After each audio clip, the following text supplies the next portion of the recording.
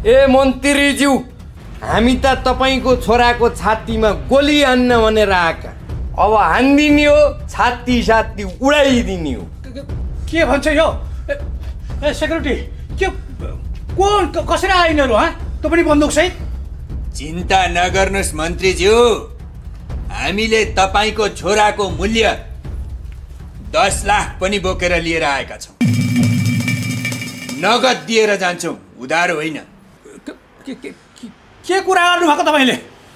मेरो छोराको मूल्य जब 10 लाख, यस्तो पनि हुन्छ? तपाईले चाहिँ के सोच्नु भएको छ मन्त्रीज्यू? एउटी एकल महिलाको एक्लो सहारा, जो आफ्नो बाबुको उपचार गर्दा लागेको ऋण तिर्ने सपना देखेर रोजगारी मागिरहेको थियो, उसको ज्यानको मूल्य 10 लाख। तपाईले युवाहरूलाई रोजगार दिन्छु भनेर आश्वासन बाँड्नु भयो, उसले रोजगारी माग्यो, तपाईहरुले दिन सक्नु भएन। अनि ऊ विदेश जान खोज्दा छातीमा गोली लागेर ढल्यो।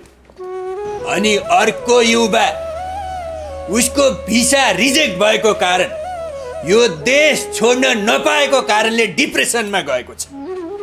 यसकै लागि हो तपाईलाई हामीले भोट दिएर जिताएको।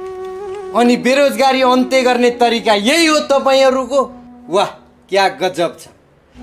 रोजगार माग्ने युवाहरूलाई भट्टाभट गोली हानेर मारेपछि त बेरोजगारी सजिलै अन्त्य भइहाल्यो नि मन्त्रीज्यू।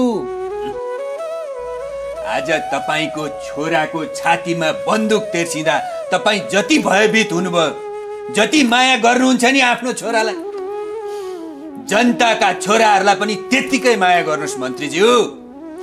अनि आज एउटा युवाले अनाहकमा ज्यान गुमाउनु परेको कारण नैतिकताको आधारमा राजीनामा दिनुस्।